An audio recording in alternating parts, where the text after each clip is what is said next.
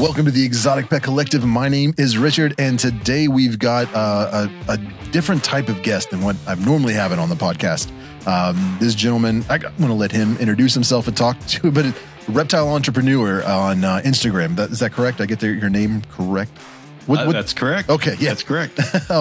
So just kind of start off. Can you just tell everybody your name and what it is that you do? Just kind of give us some background information. Okay, my name is Bill Strand, and many people know me from the Chameleon Academy. That's a big account I do in the chameleon world. I have a podcast, work with the YouTube videos, and I've recently started the Reptile Entrepreneur podcast and working to get it on YouTube a bit.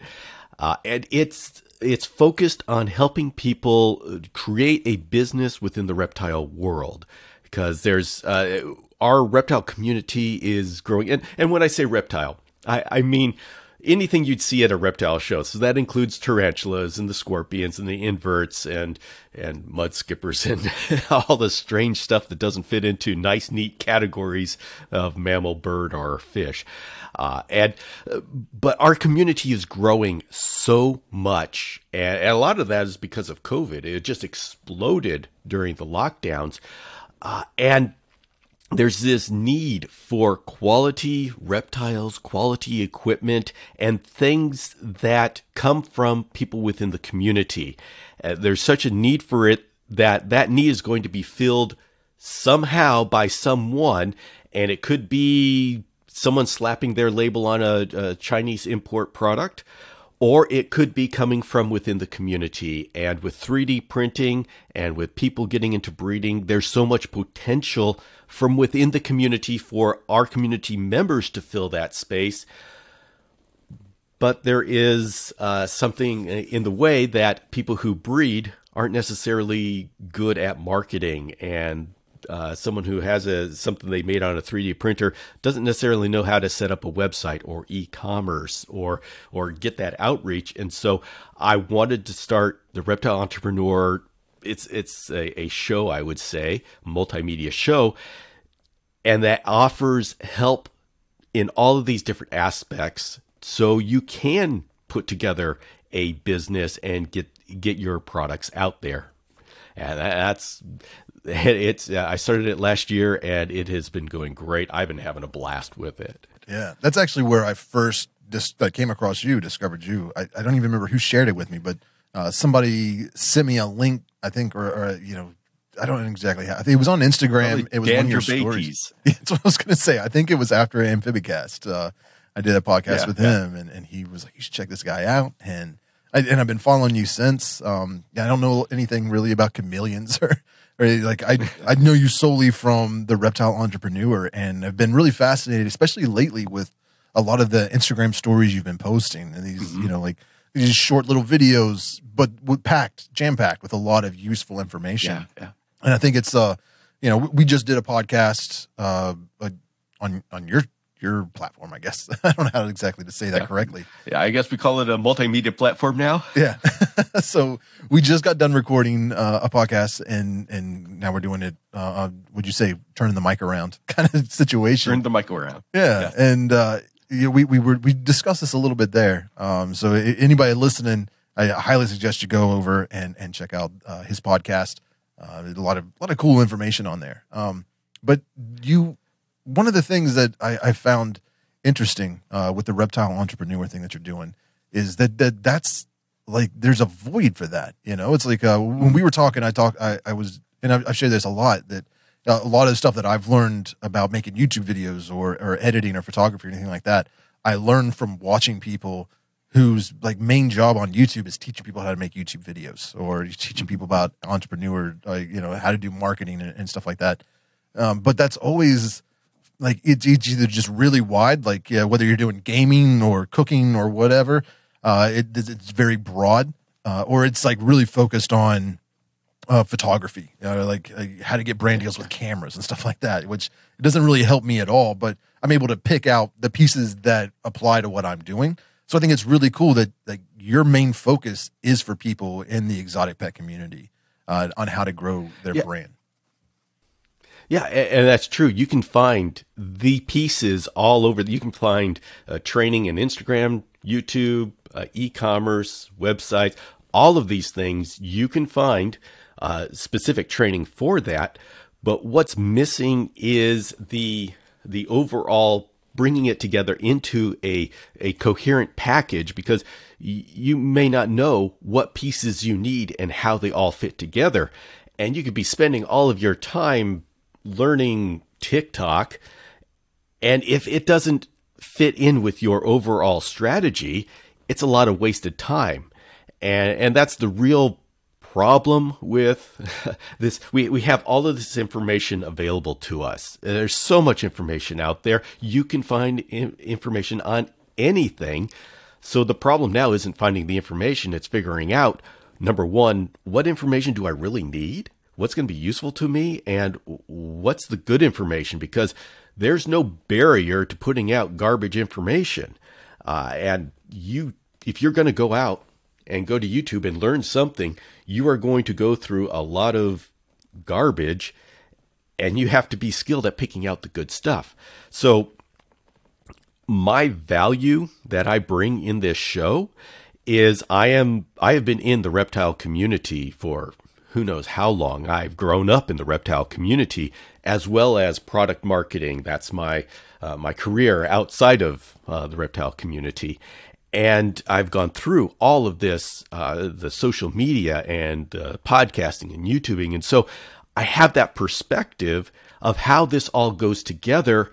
And I have a passion for teaching and packaging it in a way that it makes sense for people to put together a strategy.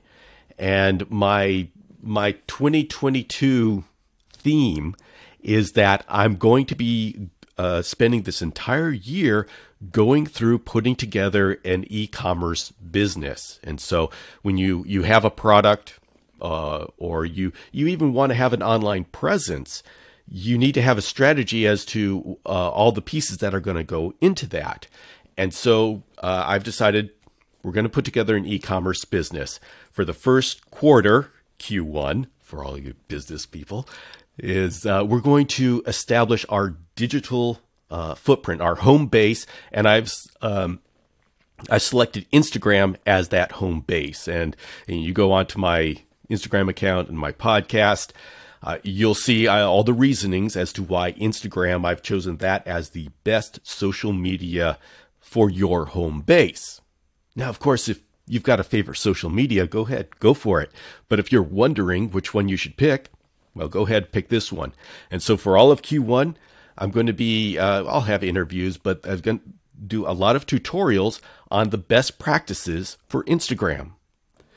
For Q2, we're going to start setting up an e-commerce part of that. And I'm going to be using the print-on-demand t-shirt just as give people a product. So if you're going to follow my program, you get your Instagram account set up and all the best practices, then we're going to add a t-shirt e-commerce.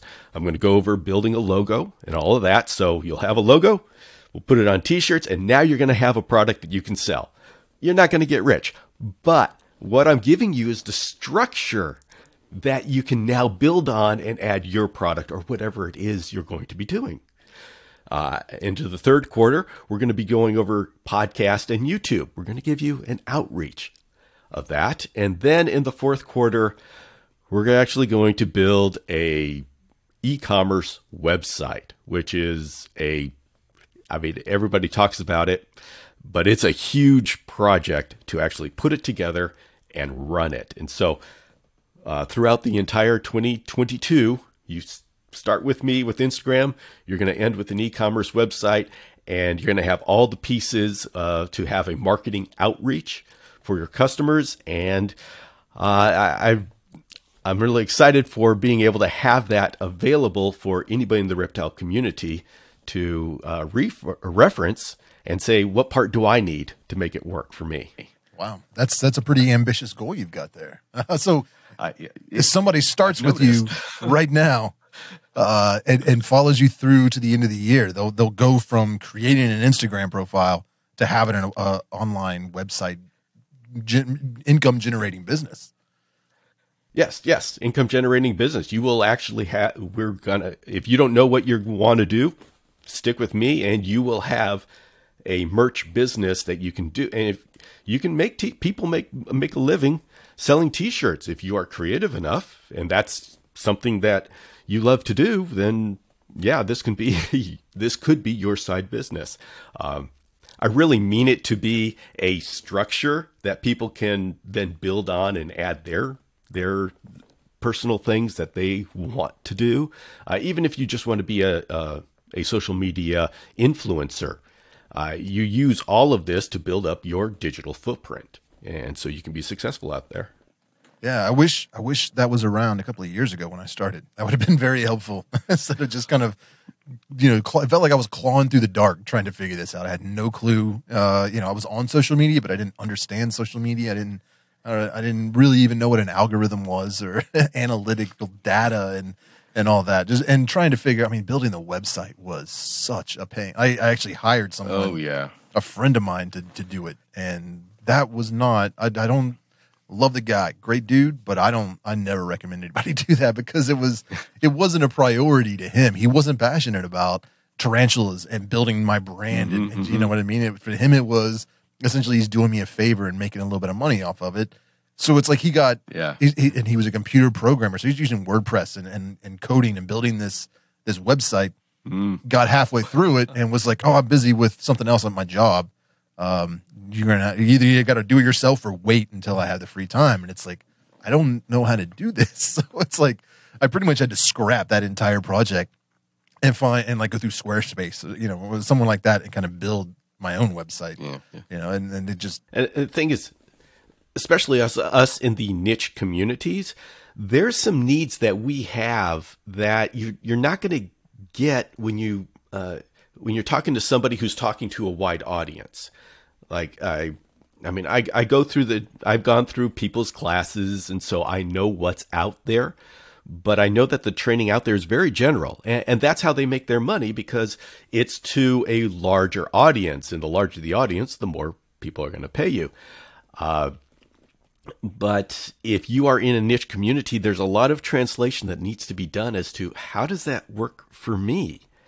I mean, you talk to these Instagram people, I got 50,000 followers in 6 months. And yeah, that's great when you are teaching how to do Instagram on the Instagram platform where default 1.4 billion people are there who want to learn Instagram. Yeah, that's great. But how do you grow an account for a niche like mud skippers when you don't even know where the mud skipper people are and they don't even know to look for you? Well, that's what I'm going over. And in fact, that's exactly the situation I'm going through with Reptile Entrepreneur, because reptile people aren't necessarily they don't know that there's an entrepreneurial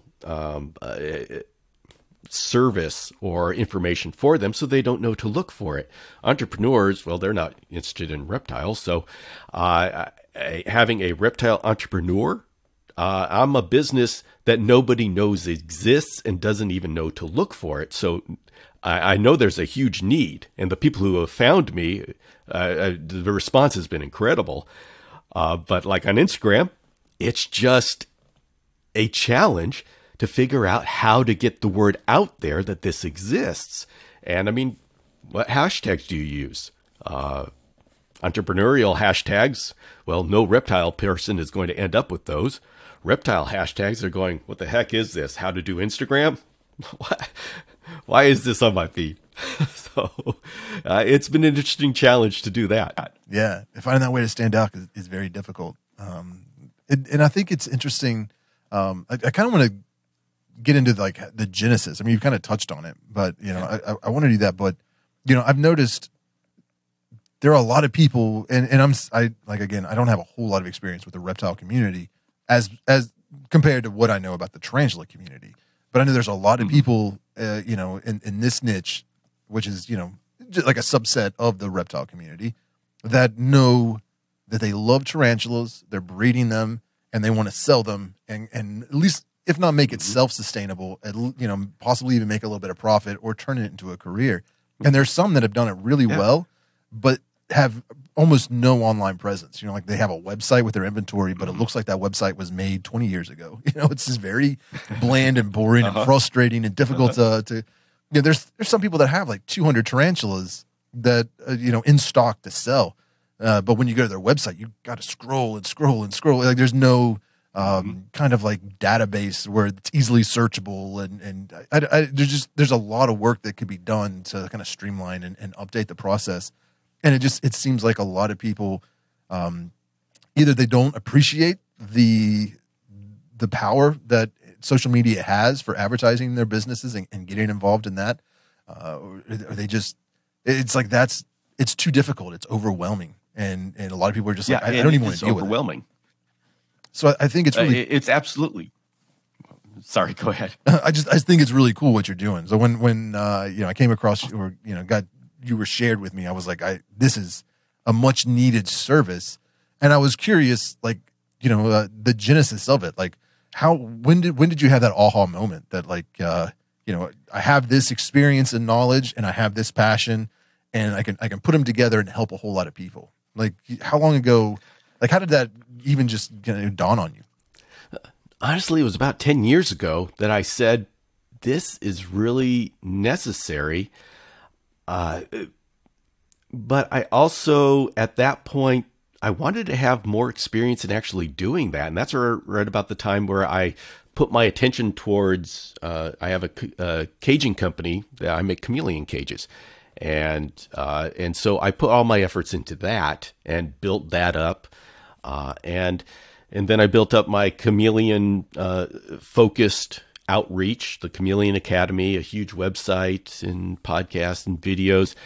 And after all of that and applying all of that, it occurred to me it's time. And so it's really something that I wanted to do for a while. And I realized that there was a need for a while, but it just didn't seem to be the time until last year. It hit me. This is it. It's time to do this. And I just started. It was really, there was about a month period between me saying, all right, it's time, and me launching, because it's just been growing all this time. And so it was just waiting to be let out. Yeah. I mean, COVID has been a terrible thing for, many people in society and the economy and stuff like that, except for this platform, kind of for the online space. Yeah. It's been a huge boom. Like I don't think I would have near the subscribers or followers that I do now if I had started this 5 years ago, because people weren't trapped inside and doing everything online. And it's just starting a business right now. Like people, and I think moving forward, no matter what happens, this behavior has been developed and people have realized the value and the ease. And so I think that moving forward, it's going to be as big as it ever has been. So it's an exciting space to get involved in, whether it's YouTube, Instagram, TikTok, or anything like that. And I'm sure you touch about this a lot on when you're discussing these things, but the biggest hurdle that I've had to deal with, and I've heard a lot of other people are frustrated with, is how rapidly things change. Like you could learn the hashtag, like the best strategy for hashtags on Instagram in 2019, but now here in 2022, it's like that's completely antiquated information, and they are constantly reformatting or kind of making changes to the algorithms. So how do you stay up to date on all of this information? Okay, you've touched on something that is huge, a huge movement that's going on right now. Instagram is a very powerful platform, and it is going through an amazing evolution very quickly, because Instagram is Facebook, and now the company's called Meta. It's their best chance at staying relevant in the world. TikTok has burst onto the scene, and it's achieved in a couple of few years, what Facebook, YouTube, Instagram, and all of them have taken 15 years to achieve. And this year, if it hasn't already, TikTok will break into the top 3 social media, which is Facebook, YouTube, and Instagram. And TikTok is very soon, if it hasn't already, going to pass up Instagram and take up the number 3 spot. And of course, Meta, the company, has noticed this, and they've noticed that the decrease of people on Facebook, I mean, it's still a huge platform. I mean, it is the number 1 platform, but they're seeing the trends and they're seeing the age demographics. They're not getting the young people. And so their time is limited, and Meta realizes that, and Instagram is their best way at staying relevant.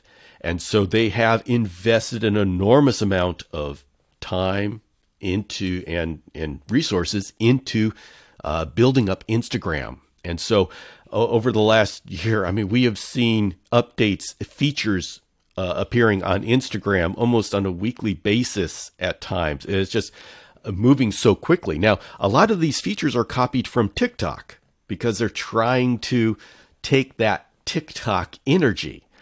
I'm not necessarily terribly happy about that because you want to have a vision for your product. You don't want to just be copying other people. And when you take TikTok's got its own culture, and so when you take the features from the TikTok culture and you put it into the Instagram culture, we're all saying, okay, what do we do with this? We started with still shots, and now it's all about short videos, which we call reels, less than 60-second videos. What are we going to do with this? And that's the future, because the head of Instagram's come out right out and said, you guys love these short videos, these reels. I mean, that has driven the growth of Instagram. And so those of us on Instagram, if you're on Instagram, I have news for you.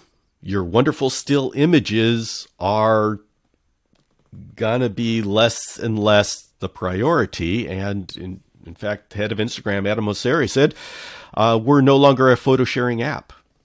So Instagram is, yeah. So those of us who've built, I mean, that's me too. I built up my Instagram account on still images, and I am working hard to evolve with social media and become a video producing guy. Real 60 seconds. I'm a podcaster. I spend 30 minutes getting everything out. What, you want me to put it into 60 seconds? So I'm, you talked about how overwhelming it is. I can do this show, this Reptile Entrepreneur show, because I'm living it. I am having to evolve with it. And so I know exactly what you all are going through, but we have to do it. For us to be successful and stay with the times and stick with it, we either evolve with it or else we fade away into the background, just like all the people who didn't follow social media. They faded away and they don't exist. We've lost so much information because the people who started like our reptile community didn't really get onto social media, and so in the eyes of our community, they don't exist anymore. Yeah, that's definitely true. It's like, people were on message boards and stuff like arachnoboards is still a thing. Yeah, but it's like it's a very small fraction of the people in the community, even though it exists, let alone interact with it. It's like, why would I go to a message board or a forum when I could just have this conversation or watch a video or be in like on Facebook or something. Like it's lost that allure, and it's frustrating. Like I loved Instagram because it was a photo sharing app. Like I like taking photos and editing them and posting them, and we touched on this. I think we mentioned it briefly in your podcast, but it's like I would make a reel, a 30-second video clip. I would almost just like, I would have a 10-minute video on YouTube, and I would like almost make a highlight of reel of that, and I would post it on Instagram. At the same time I posted a photo, the photo would have, like 1,000 likes, whereas the video I posted maybe even like an hour or two after the photo has like tens of thousands, sometimes hundreds of thousands of views and likes and just hundreds of comments. And it's like, I don't want to do TikTok. Like I think it was about a year ago, I finally downloaded TikTok because I fought it. I was like, I don't want to do it. That's, it's for young kids. And it just, I'm not a dancer. I'm not going to go in there and dance around like with tarantulas or whatever. So I resisted it for a long time until it got to the point, it was like undeniable. There's billions of people on there. And, I just kind of looked, I downloaded it. I was just kind of searching around there and realized there was very little at the time. There were little to no tarantula creators on there, very few reptile creators. And it was like, well, there's an audience, obviously, and there's a vacuum. Like, so maybe there's something there. So it was, and to this day, I have yet to really take it seriously. A lot of people have, though, like especially in the past 6 months, there's been a lot of content creators focused on reptiles and tarantulas and stuff like that are just blowing up on Instagram on TikTok. And essentially all I'm doing is taking clips from videos I made for YouTube and posting them on there. But even just doing that minimal effort has generated tens of thousands of followers and people coming cross-platform. Like, well, I enjoy the TikTok. And, they go into my bio and they see the links to the YouTube and the Instagram and the Facebook and they start moving around through all the other content. So it's like, it's worth it, but it's just really frustrating to see not only Instagram switching over to Reels and those, I just don't know if people are watching them more or if Instagram's promoting them more, but now YouTube's doing that with the shorts. Both. I saw someone on Facebook now has stories or like, not just stories, but like Reels, just like, they're just, putting the Instagram stuff over on Facebook. So, So here's our problem. The short videos are addictive, and it's very easy to sit there and just scroll through them. And our social media platforms, their success is how much time you spend on the platform. And so what they found is, okay, we've got this addictive substance that people turn their brains off and they just, and so they're all going towards that. They're giving more of this addictive substance. And so it's disturbing that all of our major social media platforms are coalescing around this one thing to try to fight for that mindless scrolling. And so we're losing what made those social media platforms unique. The still images of Instagram, the forum of, I don't even want to talk about Facebook. That's just, but YouTube, the long form video. But at least with the YouTube long form video, it's a search engine. And so people are going there to learn things.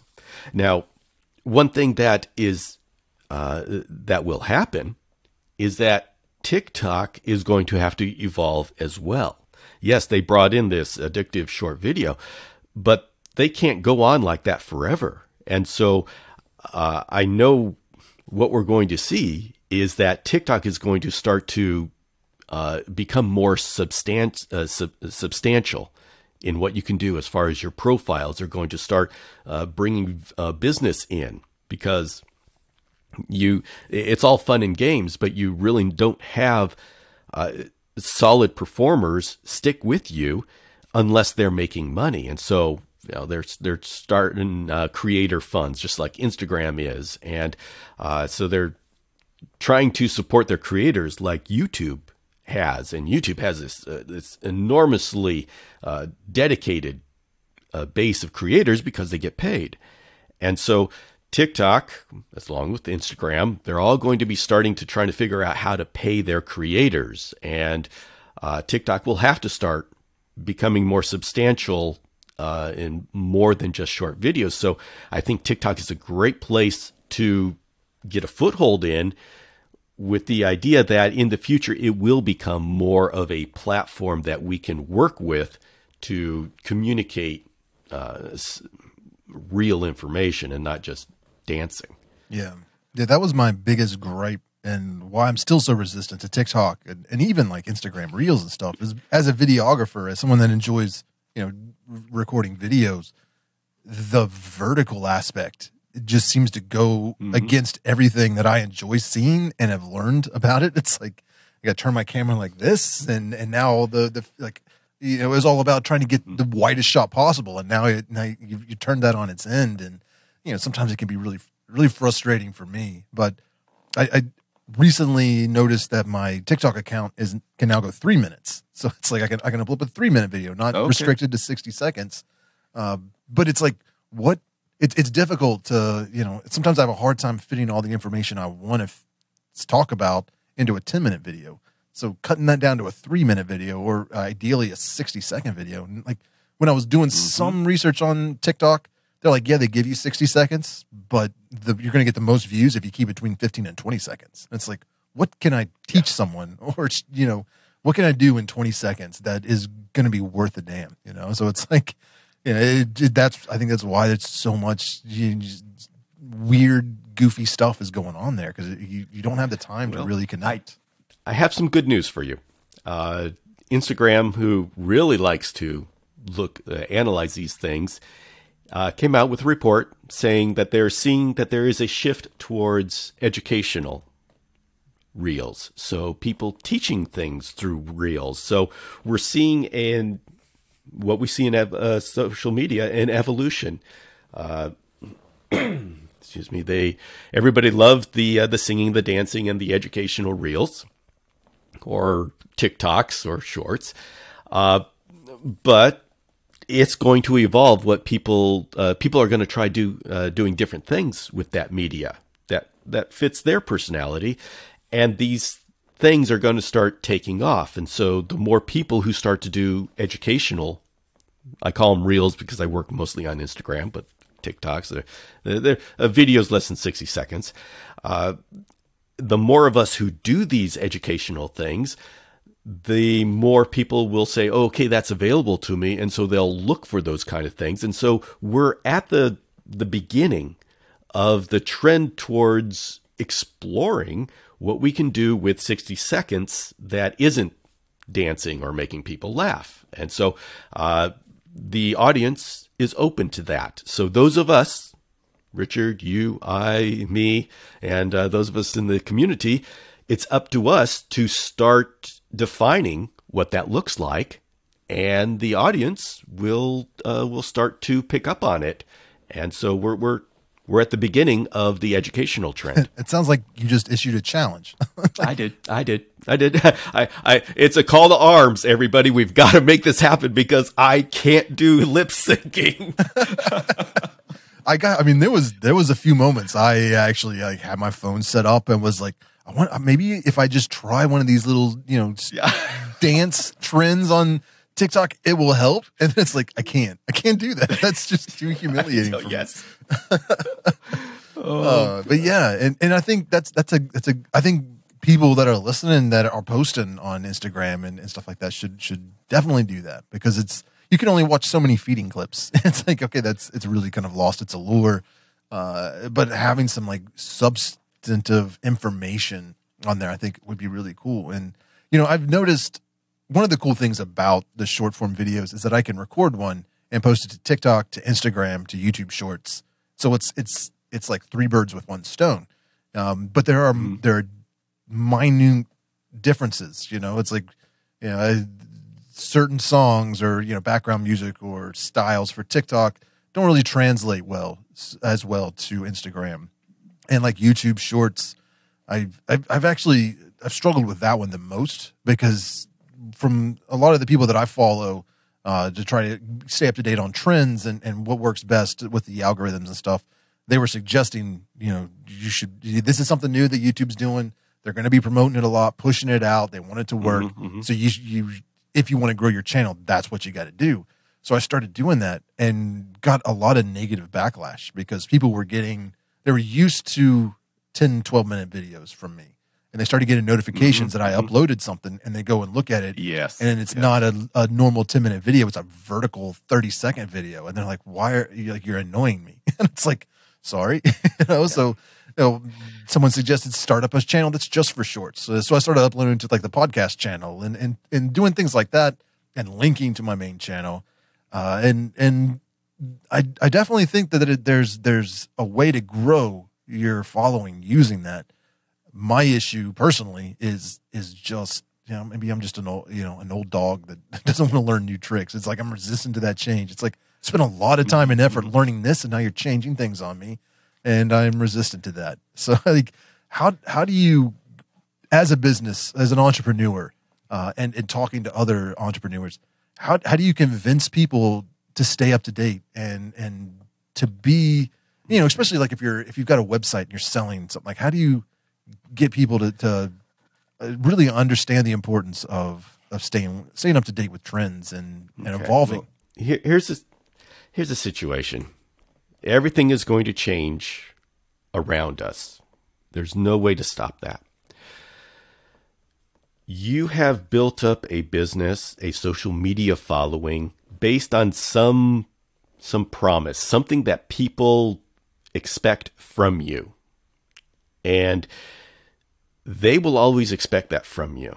They are not caring about this evolution that's going on. They are not caring about you being relevant 5 years from now. They want what they want, and you made a promise to them, whether it's 10-minute videos, whether it's chameleon content, who knows, whatever it is, whatever you've been producing consistently, you have generated an audience that wants that content. And that's just what social media is. You do something consistently, and people gather around you that enjoy that content. And that's the beauty of social media, because you can bring your personality to something, and you will find a certain amount of people that enjoy what you bring to that. That's the beauty of social media. But when it comes time to evolve, because everything's evolving, like we've been hit by the short form video. What do we do about that? And how do we evolve with that and embrace that short form video and not lose our audience that we have developed with something else? Like this is the big problem with the YouTube. We've got this long form culture, and all of a sudden YouTube is saying, well, here's the short form, and we're really going to push it. And now you're faced with this, okay, so I make this short form video, but number one, are the people who like my long-term video, how do I make them enjoy now a short form video? And number two, all of the followers that come to me through the short form video, are they going to like the long form video? Because as it is now, YouTube really doesn't monetize the short form video very well. So if you're making your living with long form video, but you're getting followers through the short form video, now the creator's left to figure out, how do I reconcile the two and make sure that both audiences are happy? How do I make that one audience? So that's not totally clear. And we're still working through that right now. So Instagram's the same thing. Now I've got these reels. What do I do with the reels? And for the audience, the TikTok burst onto the scene with these short videos. YouTube decided they wanted to try it out. They call them shorts. Instagram calls them reels. Everybody's got their own name for it, and the length keeps changing. You know, started off with 15 seconds, 30, and now it's 60, and now the trend's going to 3 minutes. So all of this is always changing, but it is, if you have built up a following, your challenge is to figure out how to keep that following, but realize that there is a whole new generation of people who are, whole new generation of people that are that like the new form. So long form video, still images, 10,000, 20,000 followers. Well, the people coming in are liking the 60-second videos. And if you have a large following, like on, let's take Instagram, for example. If you have a large following that love your still images and your carousels, your graphics, what you've been doing, you may have enough momentum to continue your business going forward. But you will step by step be pushed to the background as this new reels, the 60-second videos, the short form videos start to take over. As Instagram pushes it more, the new people coming to Instagram are going to be expecting reels. And so the people who like the still images, they will gradually fall off by attrition. And they are going to be replaced by people who enjoy the short form video. So you're going to be seeing a demographic shift in the people you're trying to reach on the platform that you were excellent at. The demographic is going to change under your feet. And so the value of recognizing these trends is that you can figure out how to change what you're doing so you can be part of that trend and be part of the new generation. It's not going to happen immediately. You're not going to lose all of your fans who love your still images. It's going to be over years that this transition happens. And well, actually with Instagram, they're pushing it. They're trying to make it like over months. But now's the time to start figuring out how you can be part of this new world of videos. I don't like videos. Well, too bad. That's the future. I don't know what to tell you. But the good news is this. This is still social media. And what this means is you look at that 60 seconds. You look at what TikTok is doing. You look at the people dancing and lip syncing, and it's a lot of fun. And I mean, I'd love to do it. And it's very entertaining.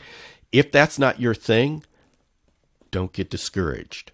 Okay. This is the point where you need to not look at those things that you can't do and realize, since this is social media, your personality, who you are as an individual, is unique, and people love unique. So look at this challenge and say, and at the point of recording this video, we're at 60 seconds. 60 seconds video length is the standard. It'll change. But look at that 60 seconds and say, what can I do in 60 seconds that is consistent with my personality, my brand, and my purpose? And I talk on the Reptile Entrepreneur, I talk a lot about purpose. Why are you here on social media? It's not to get follows. It's not to get likes. It is to promote tarantulas. It is to talk about husbandry. It is to create something. What is that purpose? So figure out, what can you do in those 60 seconds that is consistent with your purpose, and do it. It may not get a whole lot of attention in the beginning because it's new, but keep doing it. If it's quality, if it is consistent with your purpose, and it has a reason for existing, it's going to slowly grow. And people are going to start expecting that from you and coming to get that from you. And if they're enjoying it, more and more people will add on. And so it's something that will build over months. I say try something new that is consistent with your purpose and your personality, and keep doing it for 3 months, 6 months. Don't get discouraged if it doesn't blow up immediately. Let the people get used to having that around and start liking having that around. And before long, you will notice people will find you and will start congregating around that content if they share the same purpose that you have. And so don't get discouraged by what you see out there. Figure out how you can be part of it in your own way. And not to belabor this, but I'll say one of the most popular reptile channels, a leopard gecko, the leopard gecko girl, she doesn't show her face. If you don't want to show your face, just do it in your own style. She's incredibly successful and excellent channel. I love it. So figure out how you're going to do it. It doesn't have to be like everybody else. Yeah.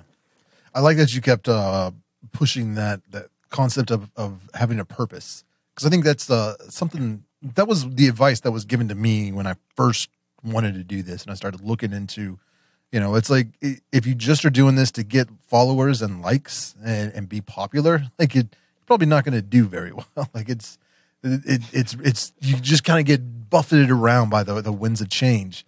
So like right off the rip, somebody was like, have a 5-year plan, have a mission statement, and have like a goal, like things that you actually write down and look at. Like, I am going to put all this time, effort, and money into this project because I want to do X, And for me, it was I want to educate people about how to take care of tarantulas, help dispel the fear of arachnids and invertebrates, and also try and reach out beyond just the small niche and community and get just kind of get tarantulas in front of the eyes of people that maybe have never considered keeping them as pets, didn't even know you could keep them as pets, to exotic exotic pets in general. And just that has been like a North Star for me. Every time I kind of get caught up in a trend or like, this one video seems to do well, and you get a good response off one thing that you create. The mentality is, I'm just going to keep doing that over and over again. And sometimes you get lost. You're not, okay, now I'm just doing unboxing videos. I'm no longer trying to reach out to people outside of the community. So so it helps to kind of keep me on track and keep moving forward, because I think even though in the short term, that one type of video or that one type of content is doing well, it's not going to be sustainable. It's pretty soon people are going to be like, okay, how many times can I watch you unbox tarantulas? It's going to get boring. So like having that kind of North Star, that guiding purpose, in the long term is going to be very beneficial, at least in my opinion.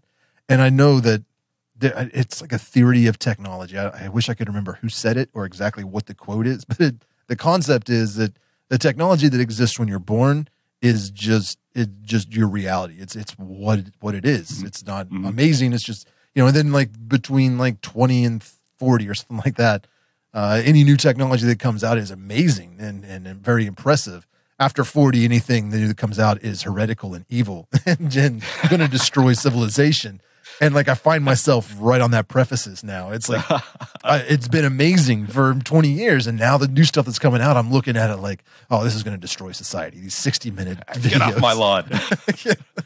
Like, what can you do in 60 seconds? This is ridiculous. And it's like, but that's no more ridiculous than when YouTube was launched and people were like, this isn't going to do anything. Like, who cares about posting videos?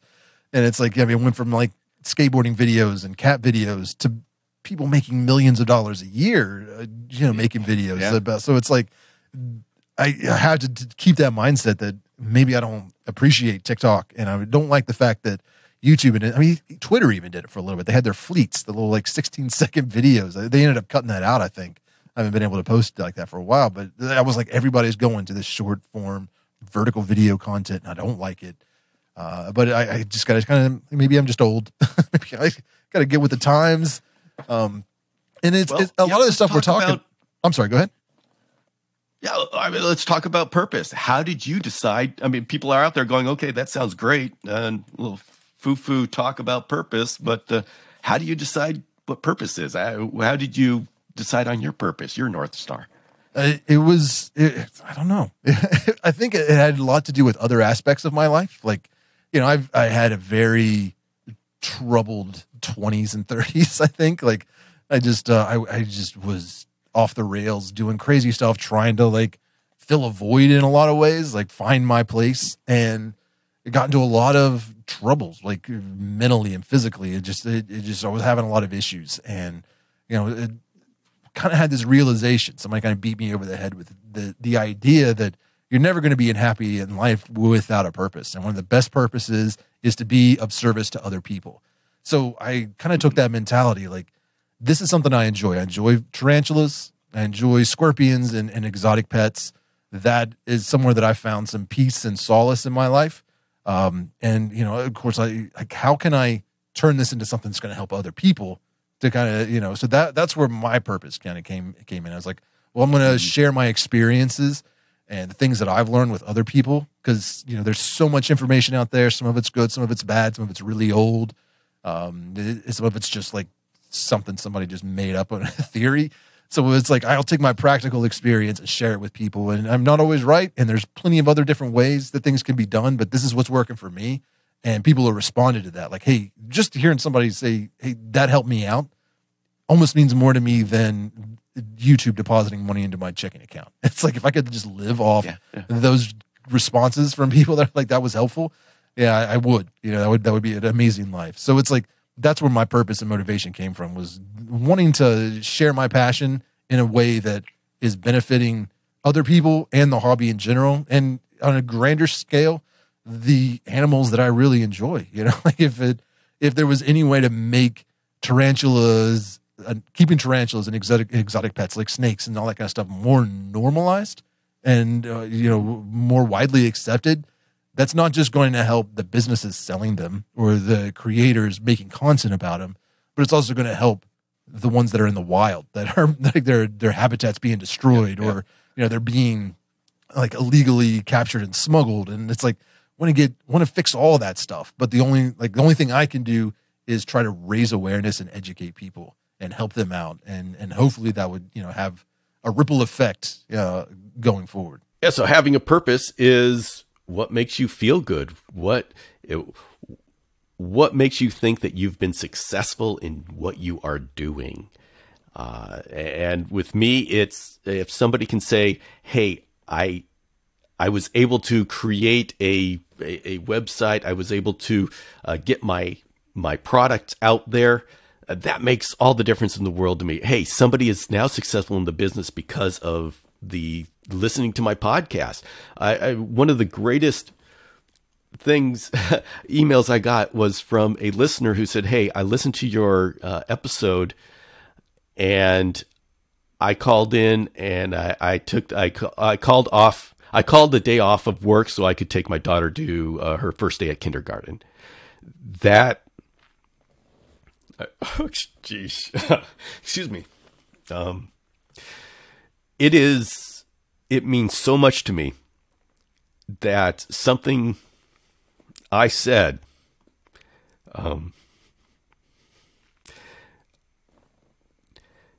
got someone to appreciate what it means to his little girl to have him there, her first day of kindergarten.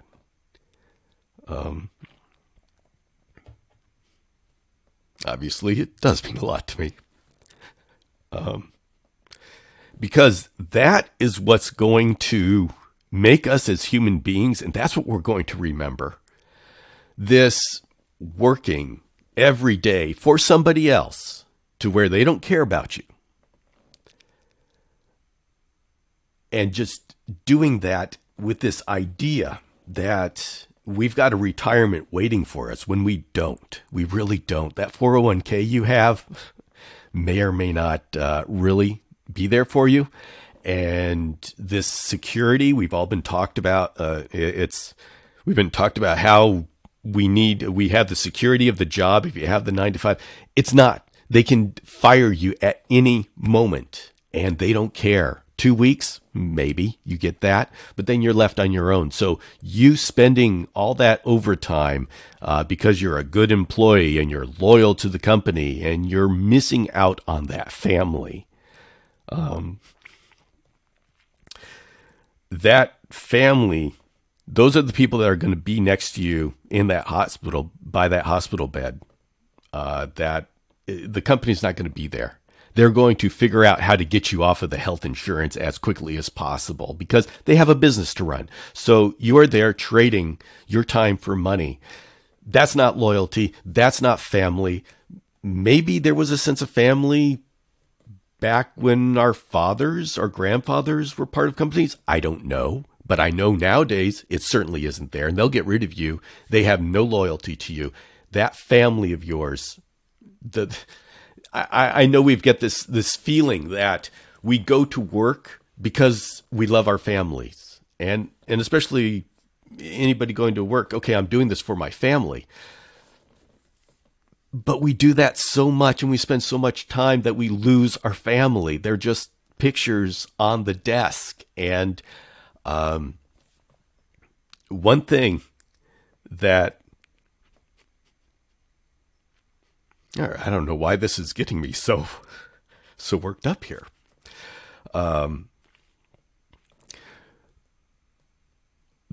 One thing that drives me to make this Reptile Entrepreneur podcast and show,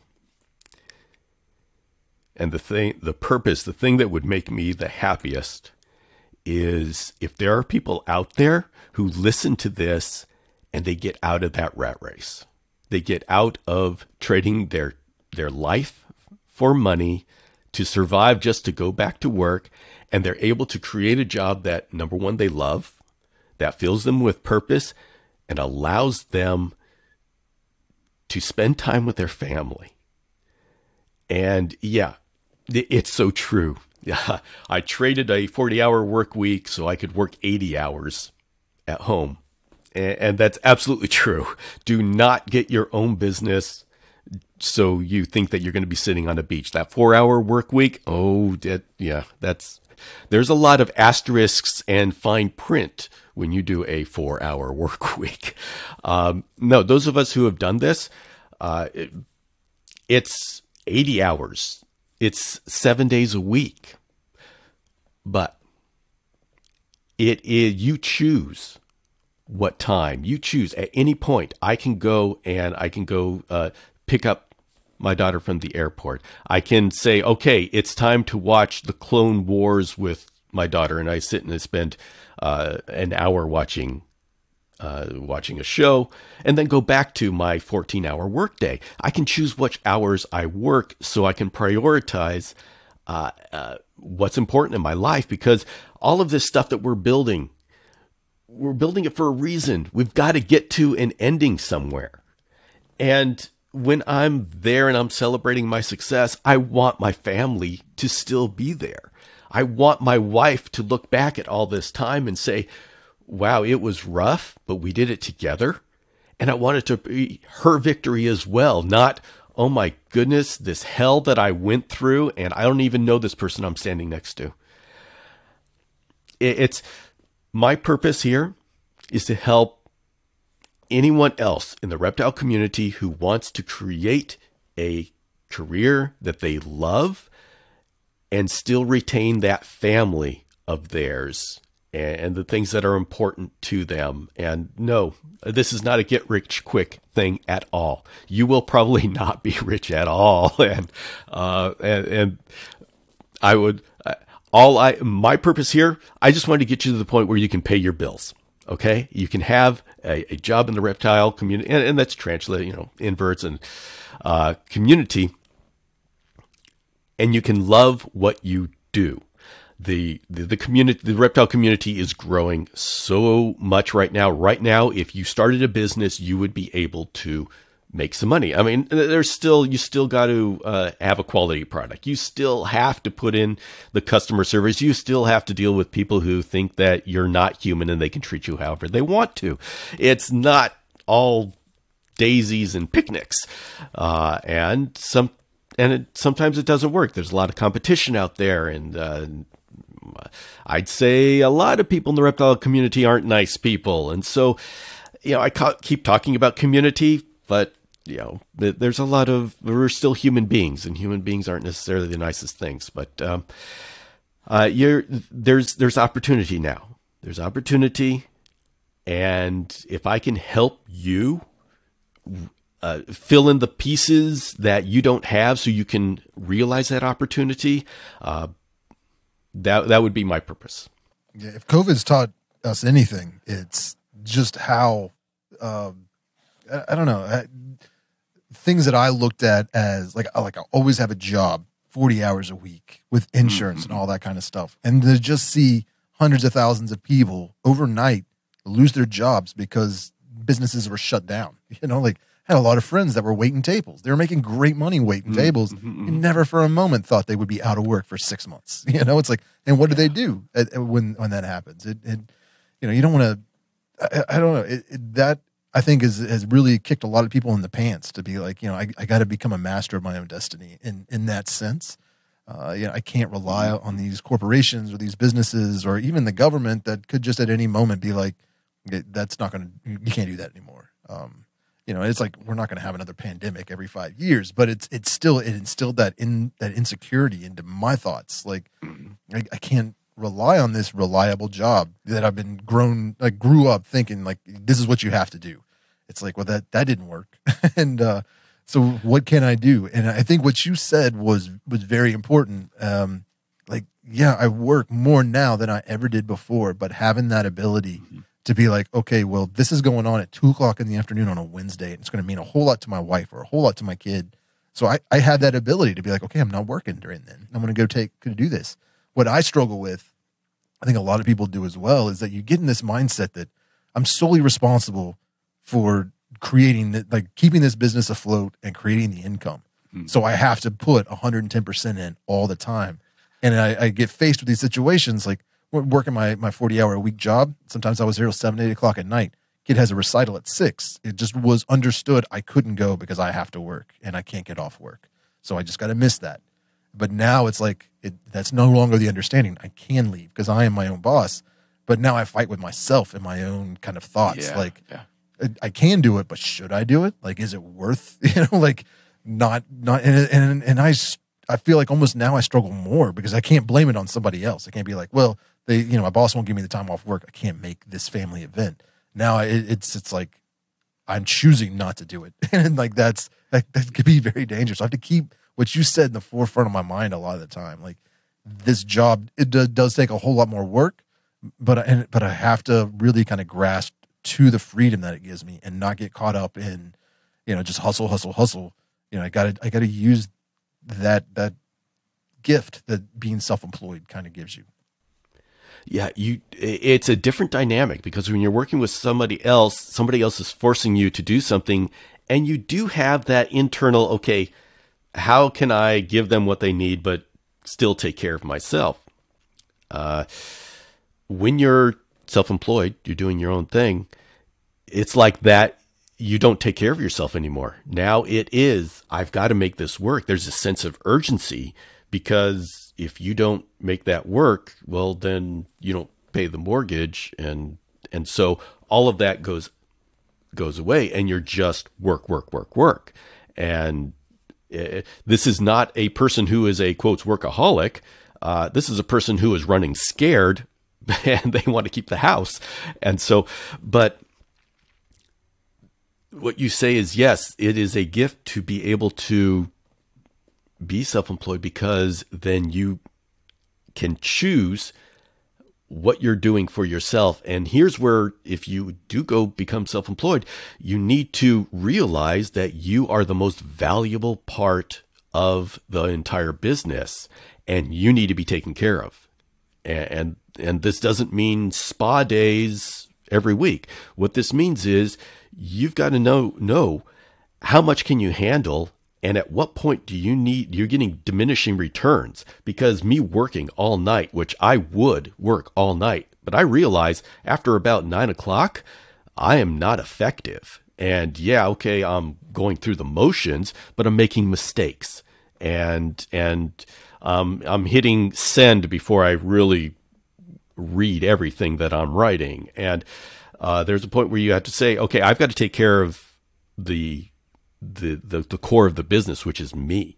Not only do I have to be physically healthy, I need to be physically taken care of, as in sleep, good diet, and emotionally. I need to take care of that family that's taking care of me. And so you got to realize all of those things are just as important as you churning out work.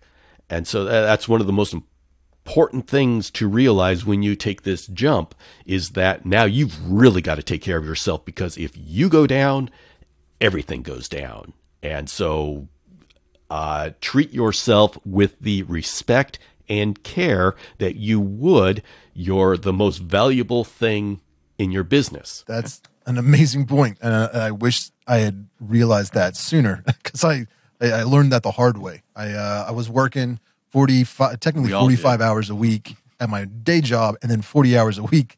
I was staying up till 3, 4 o'clock in the morning sometimes, like taking photos, editing videos, and then getting up at 8 o'clock in the morning. So I'm getting like 4 or 5 hours of sleep a night, day after day, week after week. and I was running myself ragged, but it was a slow incremental degradation of my health that I didn't really notice until, you kind of cross that threshold, the straw that breaks the camel's back. And it's like, okay, now I have some serious health issues. Why did this happen? And the doctor's like, you need to eat better and you need to get more rest and reduce your stress. And I'm like, oh, geez. And that's kind of why COVID for me was a godsend, because it gave me that ability, that push to be like, okay, you're going to do this full time. You're going to step away from your 9 to 5 and you're going to focus on doing this. And that's that balance, like creating some realistic expectations and healthy boundaries is really difficult for people, whether it's in relationships or with work or, whatever it is. That's something I struggled with a lot my entire life. And it's something I have to focus on a lot with this, because it'd be very easy for me to, take the kid to daycare, drop him off, kid goes to school, and then work until midnight every day. And sometimes that happens. Sometimes I need to do that, but it's also important. Like my wife, like we like going hiking, taking a weekend or a week and going somewhere out in the mountains where there's no Wi-Fi, there's no internet, and hiking and enjoying. And when I was doing this full time, when I first started doing that, I felt really guilty. Like I'm leaving money on the table is like, was my mindset. Like I could be spending, like we're just walking around in the woods or hanging out in a hammock, like I could be spending this time creating content that's going to generate revenue. It's going to pay our mortgage. And so I felt selfish until, it's kind of that shift of mindset or perception. It's like, no, this is more important, like having my health and time with my family. Like that's what's important. Yeah. Yeah. And it's not because you're just some highfalutin idea of, okay, I'm a family man. It's that your family sustains you. You sustain the family. It is a critical component to who we are as a human being. And it makes you somebody that can make that business, because we don't buy. I mean, okay, we go online and we buy things, but especially in the reptile community, we are a close-knit community. You talk with the people that you do business with, and you need to make sure you're a human being. And these people, you talk to them and okay, it's all business and okay, we'll do a transaction. And then there's the people that you connect with and you say, okay, I feel good about working with this person. That's a human being, and you need to make sure you're a human being, and being connected with our family is what makes us a human being. Yeah, very true. And for me, like my experience, I didn't even see what was going on with my health. It was like until people started leaving comments on YouTube videos, like, "Are you okay? You don't look well." Oh no! And then I started like, it brought that awareness into my mind. So I started comparing, like, okay, what did I look like in a video a year ago? Like, geez, like my eyes are sunken in, and there's like bags and yellowing, and like, what is happening? I'm aging ridiculously. And that's like I had that same experience. Yes. I go to the doctor. He's like, let's run some blood tests. And he's like, oh wow, you've got some serious issues here. Let's start working on this. And one of his big things was getting 8 hours of sleep every night. Like as simple as that sounds, I saw that as a luxury and not a necessity. And just by doing that, making sure that I get a full night's sleep has made me more. It makes the job easier to do. I'm more effective, but I'm also a lot better participant in the family, because I'm not always tired and grumpy and in pain. And, and I did so much damage, not just from overworking, but, just all the hedonism in my early 20s. Like, everything's kind of catching up to me, and it's more important now than ever to be able to find that balance and be healthy, but also productive, because you can run yourself ragged. And like you were talking about, the diminishing returns, like it's just like buying camera equipment. I realize there's that return on investment that just continually diminishes. Like you could spend $1,000 on a good camera, $2,000 will get you an amazing camera, but then when you start going to like $5,000-$6,000, like you're spending twice as much, but you're only getting like 5% better. So is it really worth it? Yeah. So it's like I could work 15 hours a week, but that extra 6 hours I'm working, is that really quality? Like I noticed editing videos until 4 o'clock in the morning. This video, like I was falling asleep, not paying attention, didn't care. wasn't, it's like, it's not producing good quality content. So why am I even torturing myself and my family doing this? And what I think is the coolest aspect. I can't do that anymore. I can't edit after 8 o'clock because I literally fall asleep and I miss things and I edit out things that I shouldn't edit out. And so I always end up having to do those podcasts over.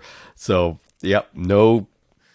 Yeah. I don't know. When I put on these headphones, it's like it lulls me to sleep, and then I listen to my voice, and and I don't realize I fall asleep while I'm editing. Yeah, it's not a good thing.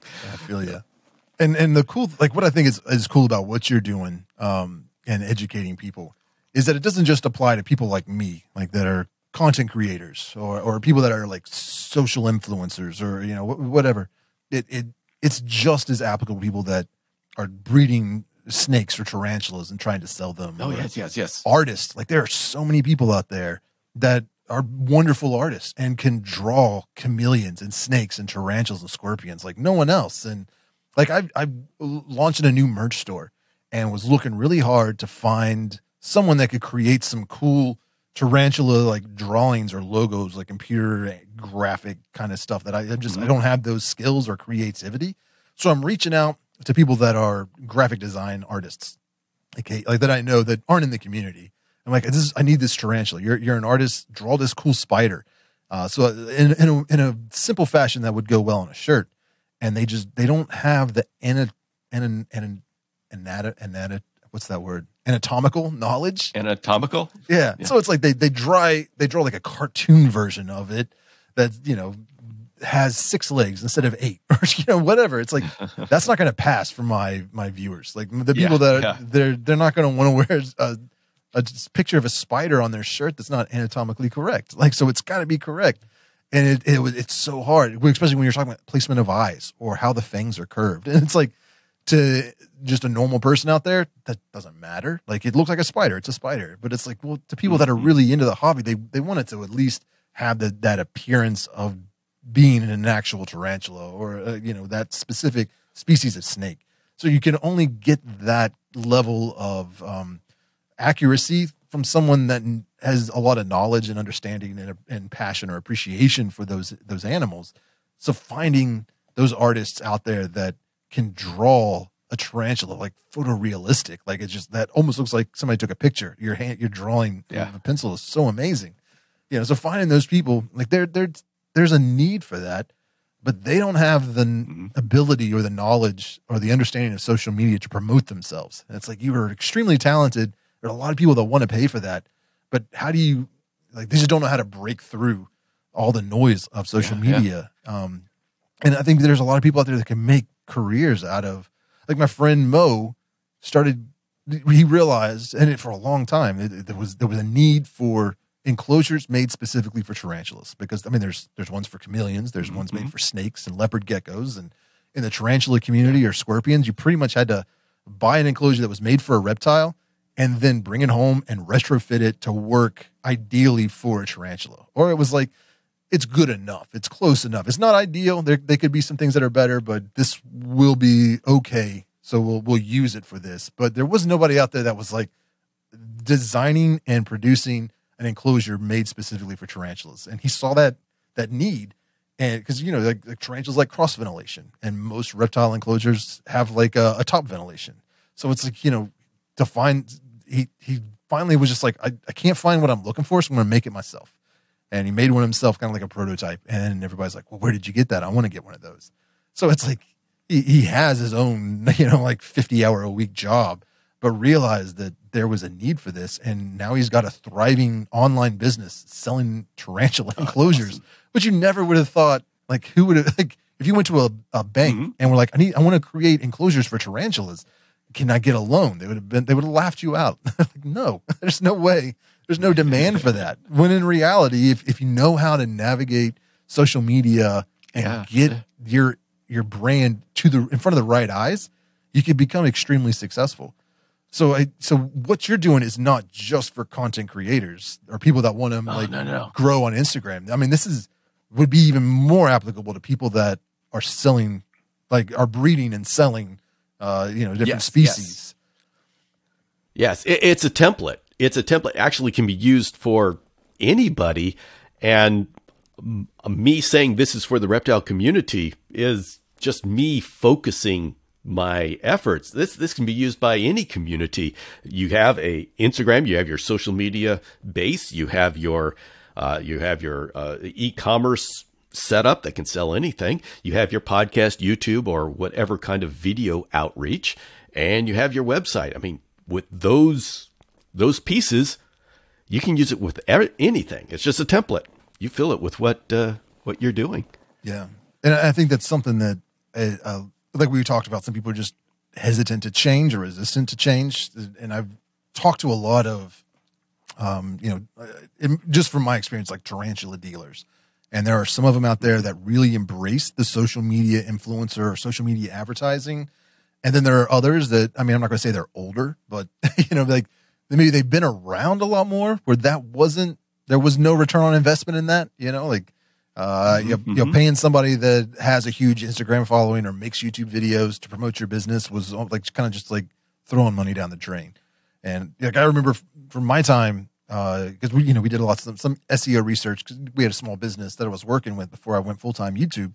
Trying like the marketing was the hardest part, and we had somebody that said like, half the money you spend on marketing is not going to be effective at all, and the other half will be effective, but you'll never know which half is which. And it's like, right. That kind of blind. So some people I think are just like, well, if I don't know if this is actually having a good return on investment, I'm just not going to spend the money. And for anybody that's in the community has seen over the past like 2 years in particular, there were these huge dominant businesses that were like the main supplier. Like that's where people went and bought their tarantulas, or that's where they went and bought their enclosures or their substrates or whatever it was.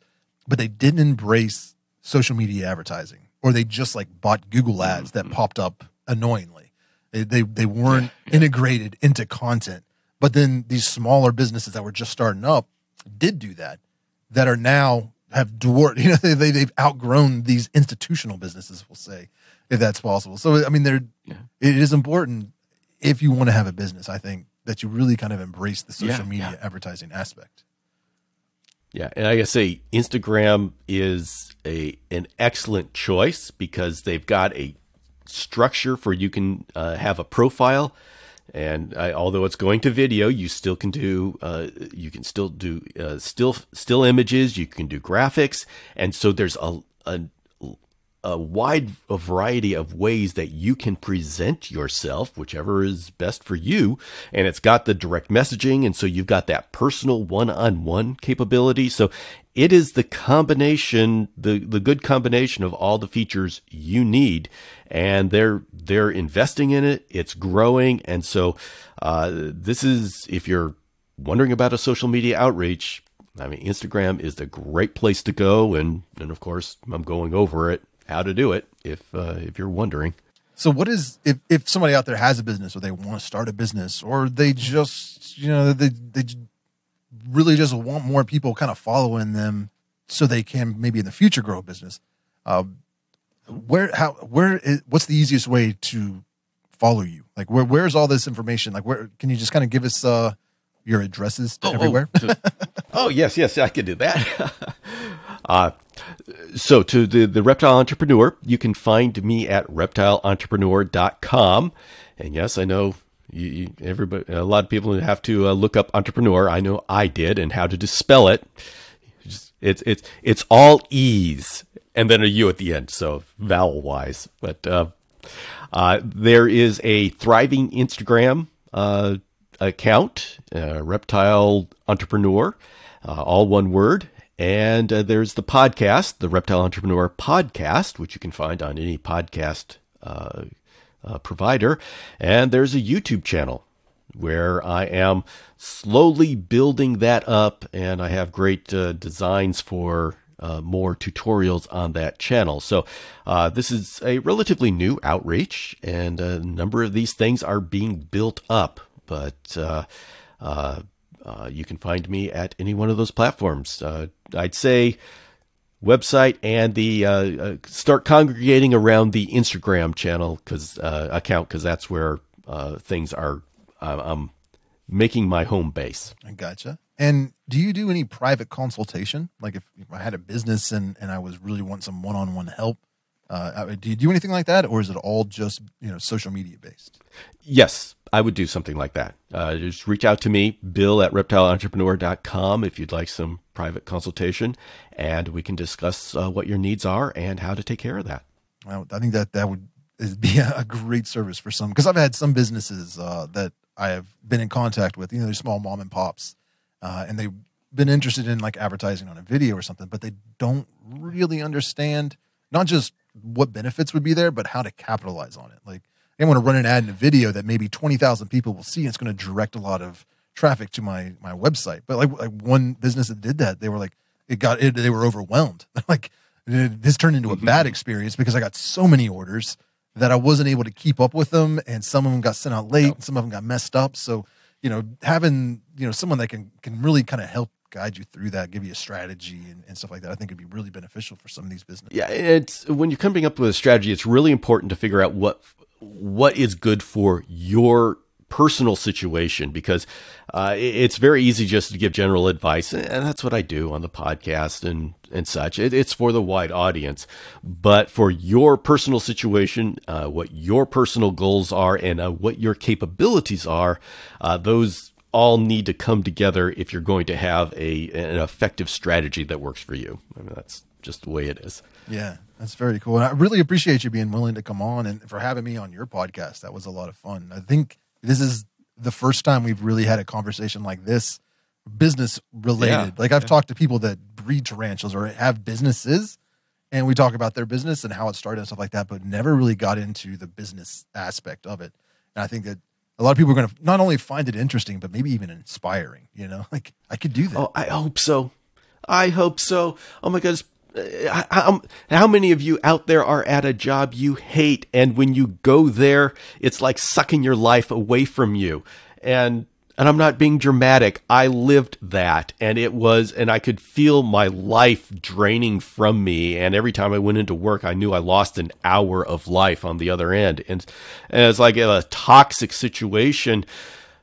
It may not happen immediately, but there is a chance for you to have something of your own. And you in the reptile community, if you're listening to this, watching this, listening to this, you're in a community where you have something special that you can use to build something of your own. So please, if you can, do it.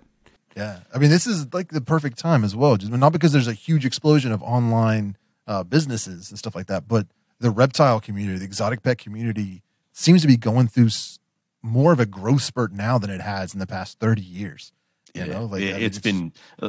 I will tell you, I have business in the reptile community, and it's just been the number of orders. It's just overwhelming the manufacturing capability. Right now is a very good time to start a business in this community. We've just grown so quickly that there's a need for good breeders and good products and specialty products. If you've got a 3D printer and you do stuff for your specialty niche, there is a need for it, and people are willing to spend the money to get quality. So if you produce quality, there's an opportunity for you right now.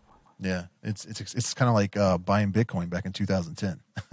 It's like it's a good time to get in on the ground floor. It's something you want to do. The space is aching for it, and it's rapidly expanding, which I think is really cool. And it's not just in the United States. I think that's something because we got a lot of international. Like I'm in the U.S., you're in the U.S. Or North America, but it's also growing huge, and not just like not Canada, but like the UK. And throughout Europe. But I mean, I've got people sending me messages and stuff from Russia and Japan and the Philippines and like countries that it's not that I forget about them, but it's like I just, they're on the other side of the world. So I assume they're not watching me because, they speak a different language or something, but that's not the case. And they have a demand for this stuff. So even if you're, in another country, you do have the opportunity to kind of get into this field and create your own business.